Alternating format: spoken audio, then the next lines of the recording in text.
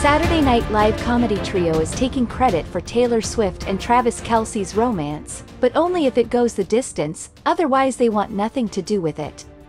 The topic of Traylor kickstarted when comics Ben Marshall, John Higgins and Martin Herlihy, who make up Please Don't Destroy on SNL, spilled the beans on working with Taylor Swift.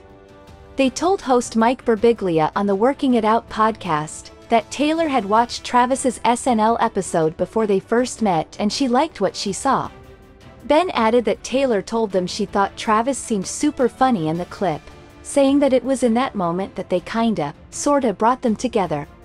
However, Ben shared some serious reservations about taking credit for the Traylor romance, only because of Taylor's army of devoted fans, the Swifties.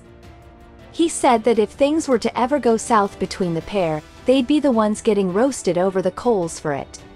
Travis, of course, got in on the action hosting SNL in March 2023, about 6 months before he went public with Taylor Swift.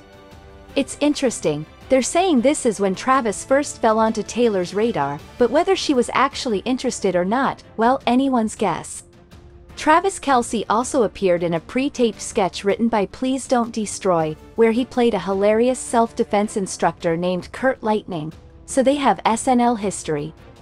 There you have it, folks, the story of how Travis and Taylor first began.